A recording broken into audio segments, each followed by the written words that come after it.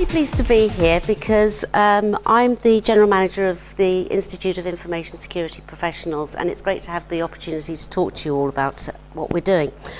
My background is information security. I've been the General Manager at the IISP for about the last 3 years, but prior to that I was in practice mainly at Marks & Spencer, setting up and heading up the function there.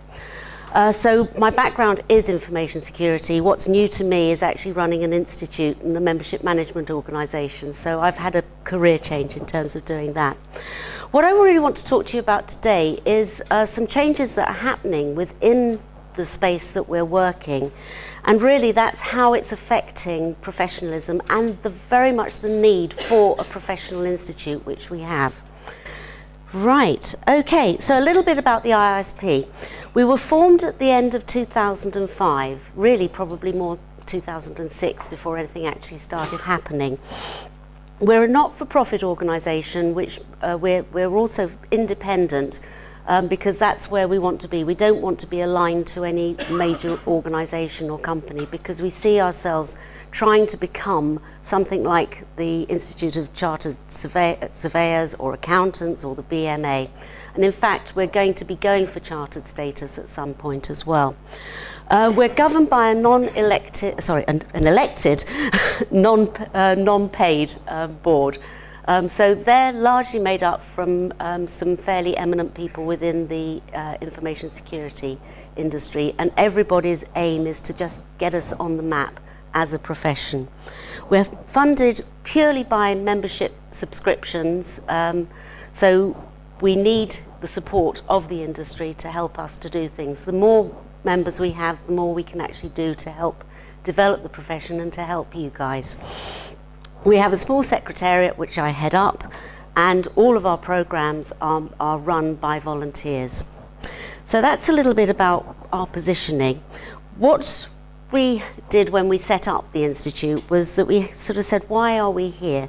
And the mission of the Institute is to become the professional body and to advance professionalism within the industry and to become the sort of focal point of the, for the profession. I think you've probably all can see that there's so many organisations out there that have got I's and A's and S's, and there's so many acronyms out there that it's difficult to know which is what. And we're not trying to compete with them, but we're trying to provide an overarch really to all of the different organisations out there and all of the different functions that they provide. And we're also trying to act as an accreditation authority, and we've made quite a lot of inroads into that area, and I'll come back to that later. So those were the sort of laudable concepts that we had when we set up. Now, if you go back to 2005, 2006, the world was quite a different place then. It's not that long ago, it's only 6 or 7 years ago. But if you think of the proliferation of initiatives that have been happening over the time since then, I mean, we didn't really have cloud in 2006. We didn't really have bring your own device. We had far more of a fortress mentality than we do now. But if I can just talk about some of the things that are happening within the industry and just highlight how we need to have professionalism, because industries are just now reliant on their information security specialists to be able to protect them. So if we look at some of the things that are happening, firstly, there's a huge skills deficit, and this is not just me trying to bang on and drum up membership. This comes from the National Audit Office, is that there is a skills gap and it's not getting any better. It says there it could take up to 20 years to address the security skills gap at all levels of education, and that we're very dependent on a small number of people. So people that are already in the industry, the world's your oyster, basically. I know there's some students here. It's a great profession to be involved in because it's probably one where there are more jobs than students, and more roles and things that you can go into, and certainly areas that you can develop into. So that's a big thing. It's a big skills deficit. When I first started doing security, people tended to go on word of mouth, is that there was a huge amount of networking, and if you wanted somebody that knew about something, it was sort of almost you'd go back to your network and try and find out who was the best person for the job for you. We're too big an industry to be able to do that now. We need to have controls and measures so that if you're going out in the same way as if you were going to a doctor, you'd want to know that you were seeing either a GP or a heart surgeon. Well, I would anyway. I wouldn't take any chances. So there's a big skills deficit there. And if you look at the complexity of security as well, it's got far, far more complex over the years, and that cannot be getting any simpler.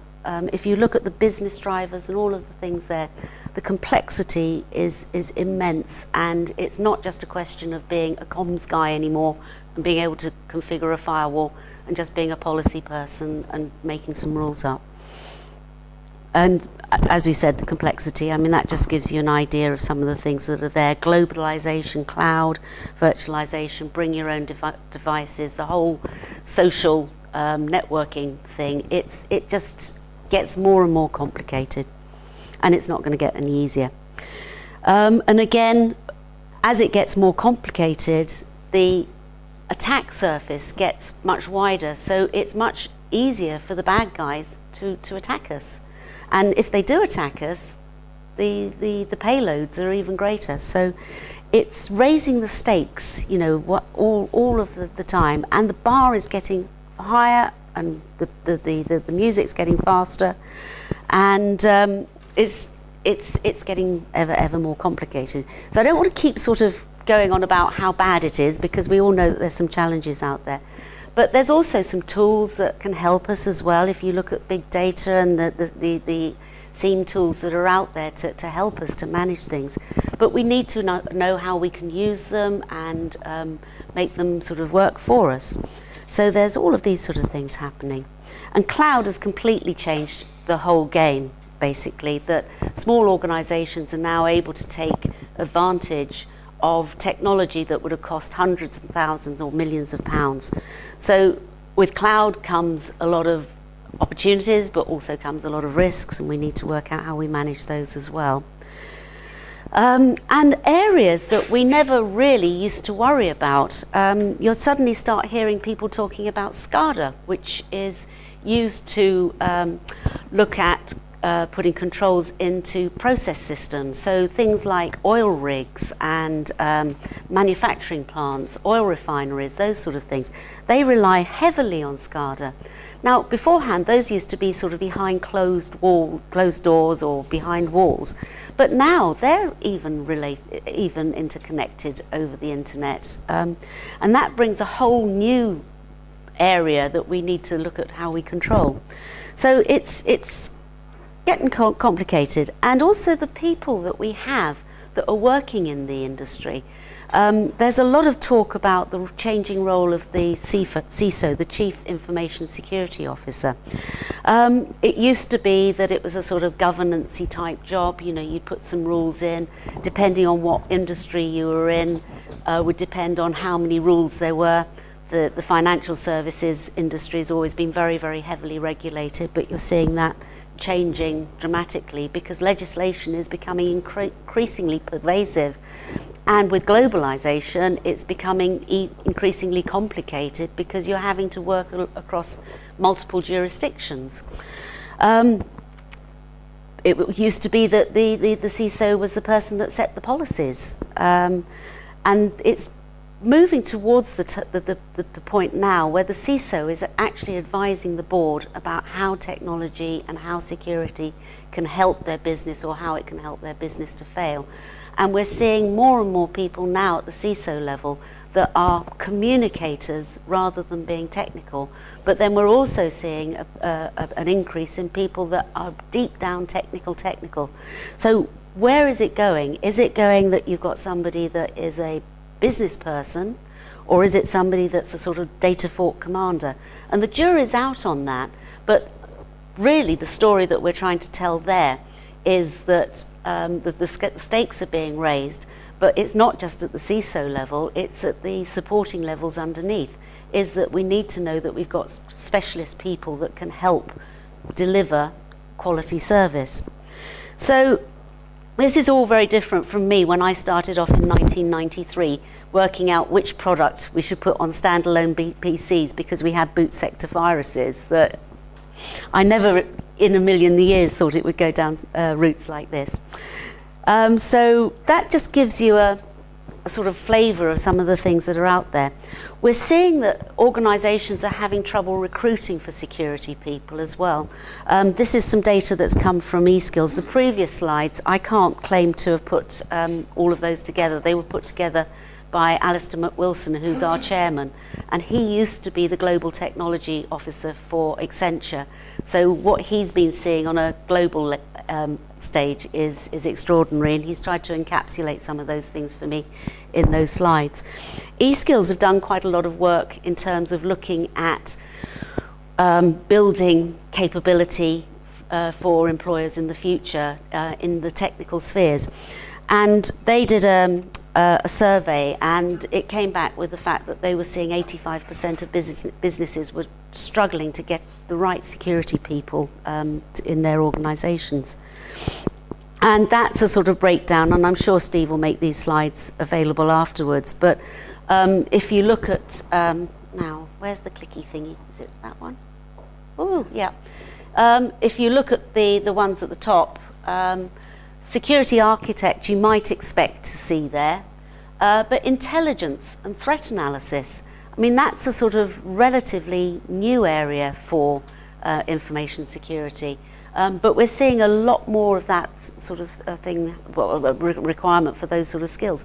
And they're people that we're probably taking from outside of the security, the natural security environment, that we might be looking to the intelligence services, or we might be looking to the business, to look at business intelligence, especially for things like the social media sites and how you protect your organisation using social media or stop it causing you problems. And then, you know, you can see sort of things that SCADA is now becoming on the map. You wouldn't have had a dot hardly for that maybe 4 years ago, 3-4 years ago. So those are the sort of things that people are looking for. And they also looked at where the people in the industry were actually coming from. And again, if you look at the large majority of people that are working in information or IT security, they don't have a formal education background. But we're seeing that changing as well, because we need to develop people that have been through a more formal education to be able to deliver the services that will take us tomorrow and to be able to meet the skills shortage. All right. And there's not many of us girls around. So, you know, we need to get more women into the industry. Is that it's predominantly a male-dominated industry, and it's a shame because that's 50% of the workforce that are not looking to take careers within information security. I think a lot of that is to do with the name, information security. I mean, doesn't sound. Does it do a few ladies? No. I mean, if we called it something more sexy, I'm sure that we could make people be more keen to get involved.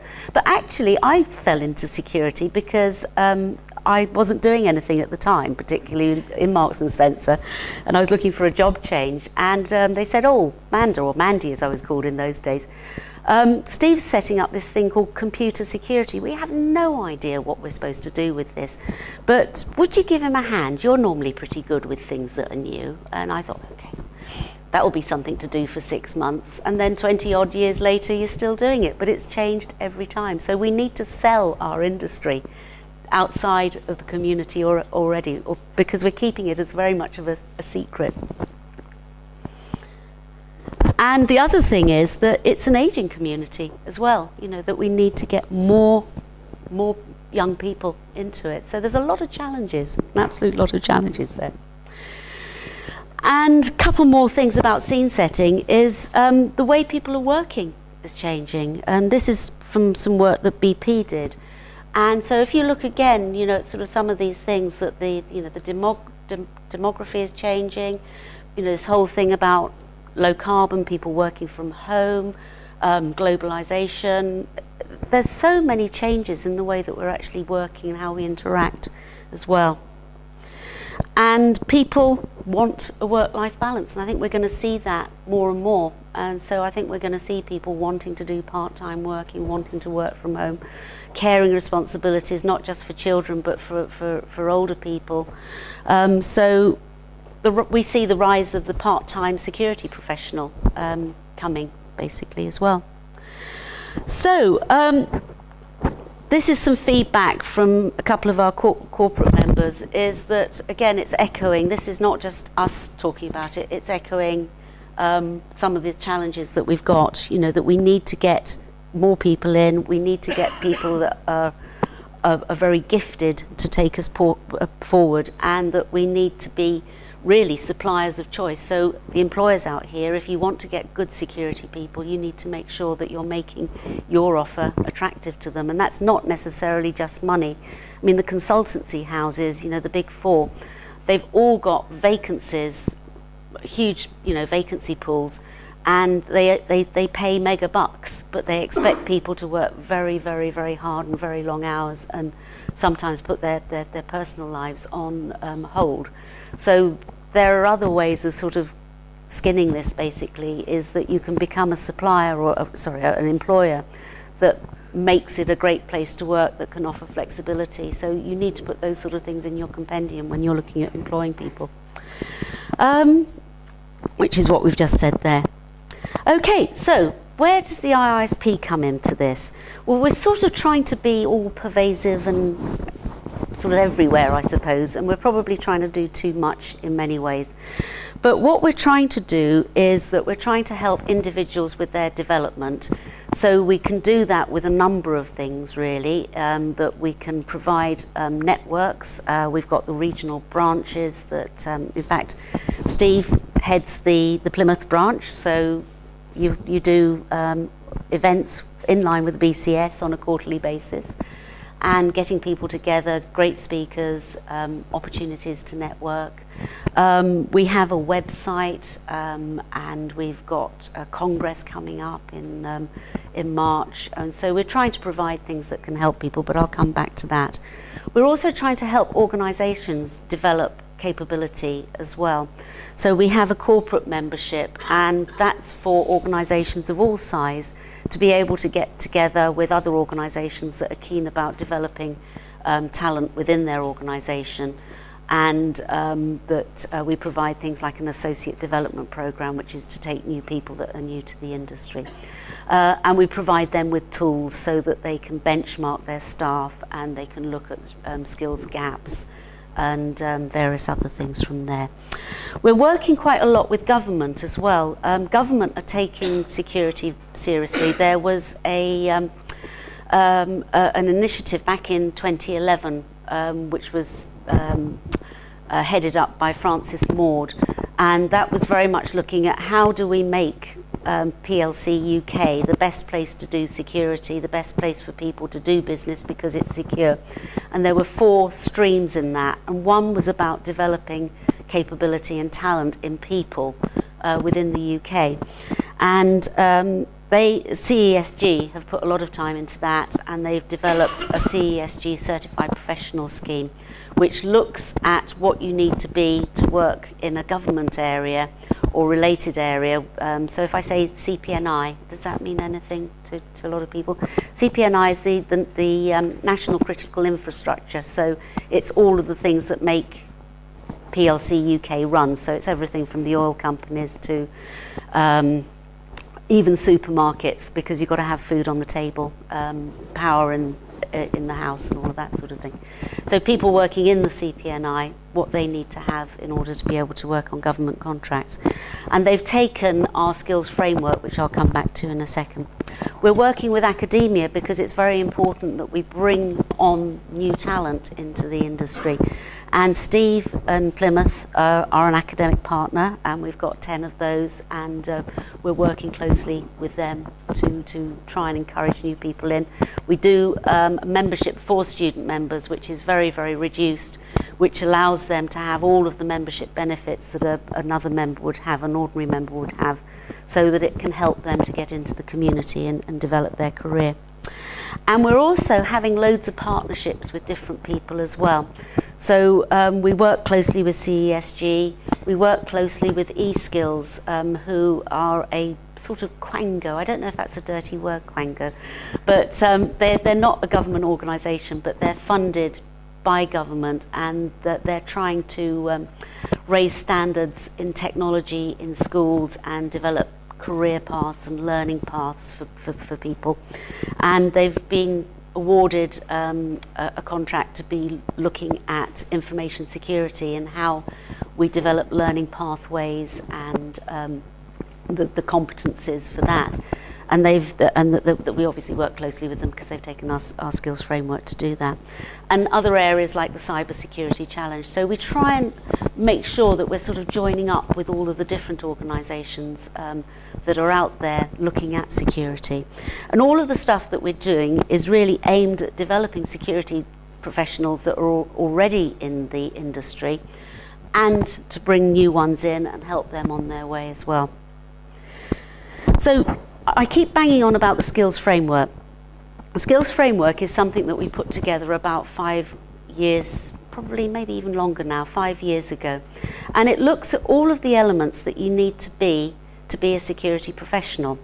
And it may be quite difficult to see that from here, but if I get my little clicky thing up, it runs over all of the areas that you could possibly be specialising in to be a security professional. So you've got the compliance and the management side at the top, risk, which is obviously inherent with everything we do, secure development, methodologies, then the secure operations, things when it goes wrong, business continuity, forensics and all of that sort of side of things, and audit. But we believe that a security profession is not just about knowledge. It's very much about, you do need to know stuff, which is saying up there, but it's also proving that you can do it as well. Is that it's one thing going on a course and becoming a CISP, but it's another thing actually being at the coalface, having to sort out a major incident within an organisation. You know, all the textbooks in the world aren't going to help you. You know, you need the theory, but you've got to have the practice to do that. And where we see ourselves very different from other organisations, and that's why we feel that we are the authoritative body for the industry, is that we do everything through peer and peer review. Is that if somebody goes for accreditation with the IISP, it's not just a question of ticking boxes. You've got to demonstrate how you've used that skill within an organisation, and your application is reviewed by other security professionals. Now, for the higher levels of full membership, you would have to go through an interview, and you would be grilled by 2 professionals that hopefully have similar backgrounds to yourself. I do interviewing, and I love it because you usually end up meeting somebody that's done something that's very interesting, and you end up having a good natter about it, and you can tease out the fact that the person has got that expertise and that they know what they're doing. And we won't give them the full membership badge unless they can prove that to us. And we do it on a very simple basis, is that we've got a 1 to 4 scoring system. 0 means that you know nothing, and that's quite hard sometimes if you've been hanging around security.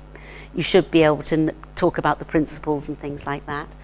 1 means that you have an awareness. 2 means that it's something that you can do, but it's either a legacy skill or it's something that you would contribute to rather than lead.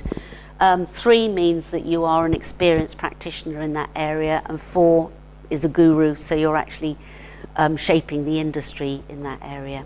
So when we're looking at people to become security professionals, what we're doing is that we're measuring them over the whole of the, what we call the A to J, basically, or A to K, because there's also contributions to the community, because we expect people to give back as well. And we wouldn't expect somebody to have 4s or even 3s across all areas, but we'd expect them to have 3s against an average of 3 against at least one of those colour blocks. So they'd either be a security manager, a security risk advisor, a developer, secure operations. That it may be that they've got more than one area of expertise, because those of you that are already in the industry, you know that you end up sort of acquiring skills as you go around. You know, you might start off in security ops, but then suddenly you end up becoming the security manager, and you're responsible for all the compliance and the setting the risks, setting the policies, and so on. And at the end of that, what we do is we award people a certificate, and there are 2 certificates down there. One is the full member, which is the IISP accreditation scheme. And we have 2 levels. One is full member, which is for experienced practitioners that have got between 5 and, well, at least 5, but maybe nearly 10 years of experience. And then the lower level of associate, which is for newer people in the industry, who have probably got 3 to 5 years experience. Now, the government have taken our skills framework and our scoring mechanism for their CCP scheme. So they have, we're very pleased and we're very flattered that they've done that. And so the skills framework is becoming the sort of de facto way of measuring security professionals. It doesn't get rid of things like CISPs and all of those things, because you need to have those to demonstrate that you've actually applied your knowledge, and that you've gained a master's and all of those things, because we'd expect those things to be there, but we would expect to see them under the umbrella of the skills framework. Right, that's probably enough on that. And so the value of the skills framework, and we're getting this coming back from lots of different areas now, is that you can use it to benchmark individuals. So you can do it to benchmark yourself, so you can see where your areas of expertise lie, and also possibly where your skills gaps are. But as an employer, you can benchmark your teams, and you can see where your skills gaps are. Or maybe there are skills areas that you don't want to fill. So the example I always use for this is forensics. It may be that you don't need to do forensics very often, so you don't need to build up the forensics expertise within your organisation. What you'd want to do is to have an alliance with a forensics organisation that could step in if you needed to do an investigation. On the other hand, you're making a lot of risk judgments, so you'd want to have a depth of people that have got expertise against the risk management areas, which are the Bs. We're also using it to benchmark training courses as well. So we have training organisations come to us and they say, we've got a training course on risk management, business continuity, security development, whatever it is. And we look at the course that they're submitting, and we benchmark it against the skills framework. So it's either an introductory course, or it's a practitioner's course, or it's what we call a plus course, which is for an experienced practitioner. And again, these courses are reviewed by experienced security people, and they're subject matter experts within the area that the course is actually claiming to have a knowledge transfer. And we're also seeing it used in education as well, so that we're also beginning to see master's courses being accredited or being looked to accredited. And there's some work that Steve's actually involved with CESG, which is looking at accrediting master's courses, and watch more for this in about next year? Yeah, next year. So it's becoming the sort of benchmarking thing for looking at that. So eSkills have taken it. They're building a national occupational standard with the skills framework over that. They've got learning pathways. That's taking where people should be with information security knowledge from sort of secondary school education through their careers and learning pathways, and there's some work coming out on that after Christmas. The CESG Certified Professional Scheme is already there. We are one of the certifying bodies for that. We've got 75% of the people have come through us as opposed to the other bodies, and we've had about 800 certificates issued, and the scheme's only been live barely a year now. So that's the skills framework, and that's where we feel that we're actually doing something for the industry in terms of providing a benchmarking tool. We've talked already a little bit about the accreditation schemes and really how organisations can use that to develop capability. But it's also about information security professionals being able to say, I've actually been awarded this, therefore my industry thinks I'm good, you know, and I'm competent. And what we're hoping is for this to be the sort of badge of honour, so that people, when they're recruiting, they will be looking for people to be members of the Information Security Institute, IISP. With the CESG scheme, they have gone down a more specific route. If you're working in government, you have to have that now. So they've gone for 6 roles and 3 levels, and they're looking at things at practitioner, senior practitioner and lead. We're looking at associate and full. Our marking scale aligns to theirs. We award practitioners associate. We award senior practitioners either associate or full member, depending on the breadth of their knowledge, and the full membership goes to the lead practitioners. So the 2 schemes sort of align and complement each other. We've also seen some organisations that are in our corporate membership using the IISP as a passport to work. So they're expecting people, if they join the organisation, to become a member of the Institute and to gain a level of accreditation within 2 years as a passport to work. If they don't do that, then they presumably lose their jobs, but I would imagine that's a fairly good way of sort of honing the mind to do something. So I think we're going to see more of that sort of thing happening. As I said, we're going to be going for, that's great. We're going to be going for chartered status in the next year or so, and we'll be bringing in fellowship levels. So it's really giving the badges of honour back to people. The way that we help people is providing a support network. We've already talked about the branches. We've got a congress coming up. We provide information. We can do mentoring for people. We provide opportunities for people to contribute, that we have a quarterly magazine, and I think there's somebody from here in there, isn't there? Yes, I recognise that face. So there's opportunities to be recognised by your peers and to speak at events and to share knowledge and all of those things.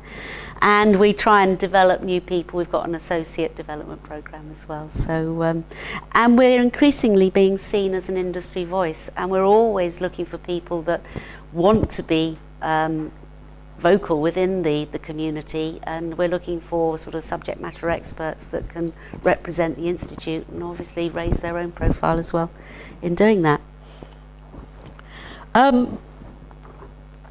Really, to finish up, we're very, very much about developing professionals of the future. We have a thriving academic partner programme. We've got about 10 universities. Again, Plymouth is one of our universities. We're trying to create what we call golden triangles, which is putting universities in touch with employers within the area and the branches. So it's creating communities, basically, all around the UK and beyond. That with the government initiatives, you know, we're again working there, that the government are looking at creating centres of excellence, and the MSc accreditation, which Steve is involved in, and individual accreditation. So we're again looking at bringing people on from there. E-skills we've already talked about, and the cyber security challenge, which is sort of playing games for people to see whether they've got the aptitude for information security. And on the right hand side, one of the things I think is quite exciting is De Montfort have worked with Deloitte to develop an MSc, and the more we can see of that, of industry and academia working together, the better, as far as we're concerned. Right, I think that's me. I've left a couple of minutes for questions.